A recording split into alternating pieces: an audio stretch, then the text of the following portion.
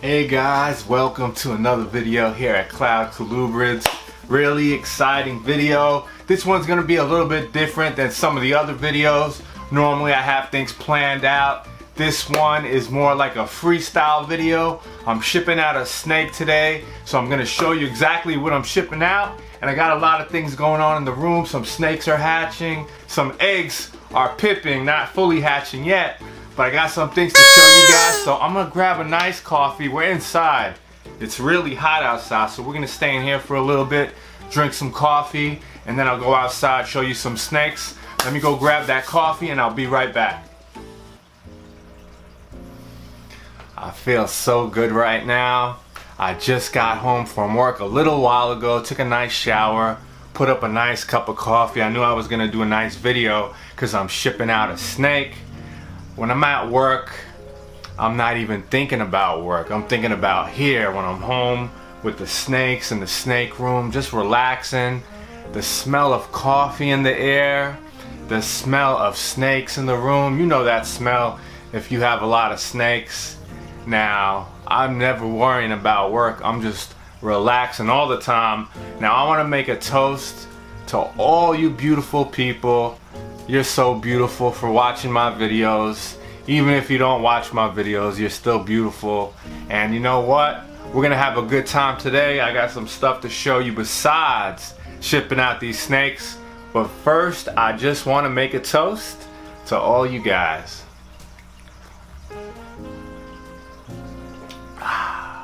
Alright, so I'm about to set up the camera outside so I could show you this beautiful snake that I'm shipping out in the nice South Florida sun. But I'm in here now because it's cool. I want to finish this coffee. I'll put a little bit of cream in it and some special brown sugar from the islands. I'm starting to feel that caffeine in my system, so I hope you guys are enjoying yourselves drinking something. And if you're drinking coffee, you could put whatever you like in your coffee. I won't judge you.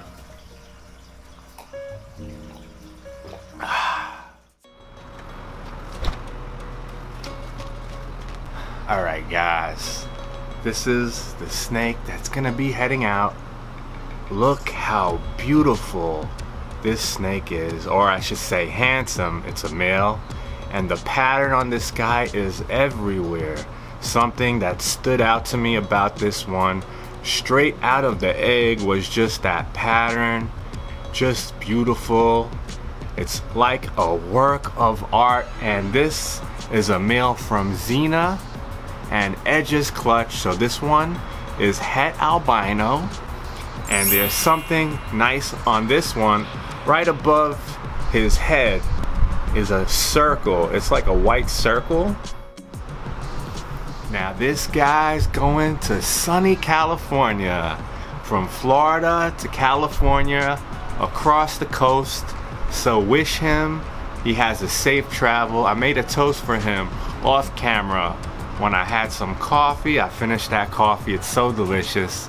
Now this guy is just so tame. California kingsnake. California kingsnake. I could put my finger there. This guy's like a corn snake almost. Super, super calm. This whole clutch is super, super calm. There's one or two when you go to feed them, they rattle their tail like a rattlesnake. But other than that, they're calm. This is not one of them. And he is just so calm. I have, I believe, 2 left from this clutch on Morphmarket. The rest sold. And you know what? I'm just happy he's going to California, to a great, great guy.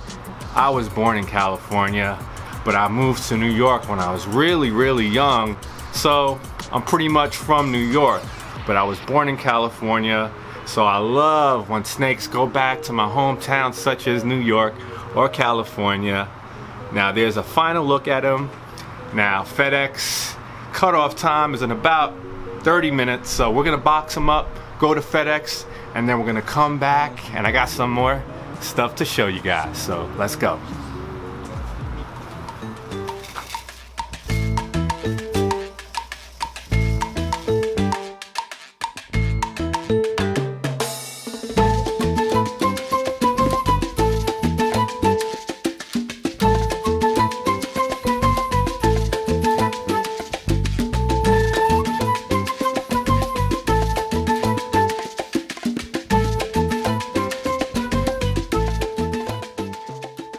Alright guys, we got the box all made up. Make sure you put live harmless reptiles on multiple sides.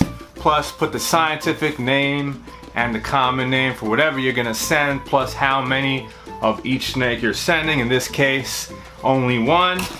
Everything's all set up. Now all we have to do is poke 2 holes in the box for some airflow. This is my favorite part. I just take a screwdriver and go right through. You wanna go through all the way through the box and the styrofoam so the snake can get some ventilation. So all I do, just like this, boom, the screwdriver went right through all the way. And one more on the other side, boom, oh yeah.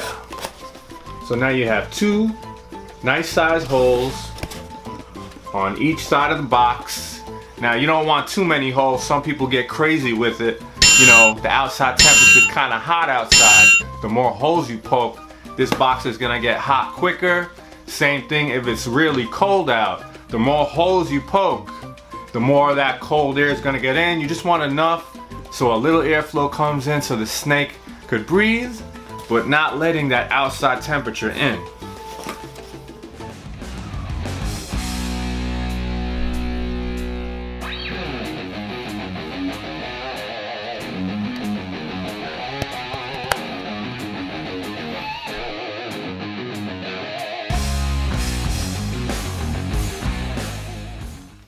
So I got the snake in there really nice and tight. It's not gonna shake or go anywhere. I got it surrounded by that newspaper. I'll put a cryo pack in the refrigerator overnight. It's nice and hard, but these don't get very cold like ice. So if you put it next to the snake, it's not gonna freeze the snake, but it'll keep it nice and cool. And these maintain a temperature of 72 degrees in the box. They are lifesavers for shipping in hot weather. It's gonna be a nice, cool, relaxing ride to California. So now we have a nice ice pack wrapped in a Ziploc bag and newspaper.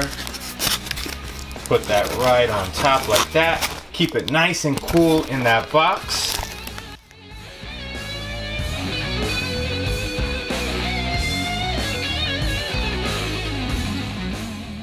Alright guys, the snake's in the box. Say your final goodbyes that he makes it to California safely. Now I'm gonna rush because FedEx is closing soon. I'll be right back.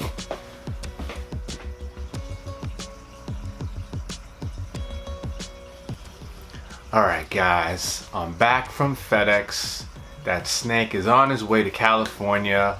Now I got something really special I want to show you. I just noticed it when I came home from work today. One of my most anticipated pairings.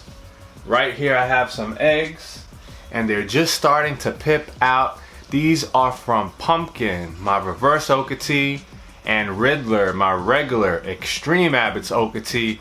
I tried to pair them last year with no luck, and I tried again this year about 4 or 5 times and they didn't seem interested again, so I was pretty much giving up.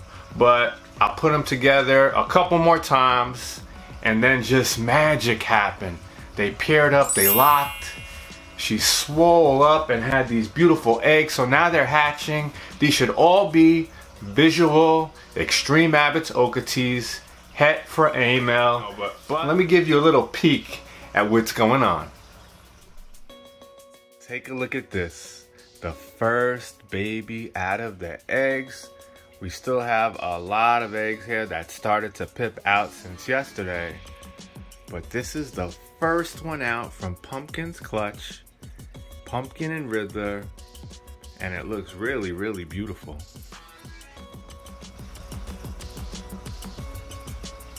Alright, so now we have Pearl and Cactus's beautiful clutch of eggs over here. Pearl, my beautiful snow, coral snow motley to be exact. And Cactus, that beautiful, beautiful salmon snow. The halo look, the nice green around those saddles. Both from South Mountain Reptiles, Don Sutterberg. Amazing stock. And now I want to show you the difference between California king snake eggs and corn snake eggs. Let me go grab those beauties. Now take a look at these beautiful eggs from Apollo and Xena, two beautiful California king snakes. Now take a look at how big these eggs are. Now so they're up close and personal with it. Look at the difference in the size. Now usually I feed all of my hatchlings day-old pinky mice, but you could get away with these California king snakes. They come out nice and robust, and I don't incubate my eggs. We have an ambient temperature of 78 to 80 degrees in this closet right here, so they take longer to hatch, but they're bigger. And these could probably eat regular pinky mice right out of the egg. They come out nice and robust. Alright guys, so yesterday I shipped out that beautiful California king snake to California, and I want to give you guys an update. He made it safely. They love the snake, and the gentleman's son named him Vegas because they took a trip to Vegas and his son loves Vegas so much, so they named it Vegas. I wanted to just tell you that. Amazingly, Pearl and Cactus's eggs are starting to pip. Look at those little heads. Now let me give you a close-up look at Pumpkin's first hatchling.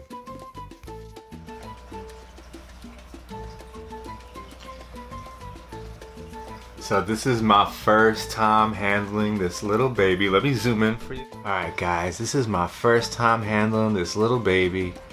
And just look how amazing this one is. And so many saddles, so uniform, just amazing. The first one out, and this one probably just hatched out. It's still a little slimy and wet. No, I really don't want to mess with this snake too much. He or she just came out of the egg. Pumpkin and Riddler. Oh, I can't wait to see how these develop. I can compare them side by side to Paprika and Riddler's babies. And these are het Amel. I'm gonna put this little guy back in with the egg so he could just relax. Now Pearl and Cactus's eggs, pip, starting to pip. You can see a couple of heads coming out. So in my next video, I'll be showing you as these all hatch out. I'm gonna record it all for you guys. Let me put this little one back. So I had fun doing this video, just freestyling. Now I have a lot of work cut out for me. I got my paper towel. If you guys have any questions about the babies or anything, feel free to leave a comment. I'm gonna enjoy the rest of my day, try and edit this video and get it up. I got some other things I'm gonna be doing, cooking a little bit in the kitchen and such. So I hope you guys enjoyed the video, and I'll catch you in the next one.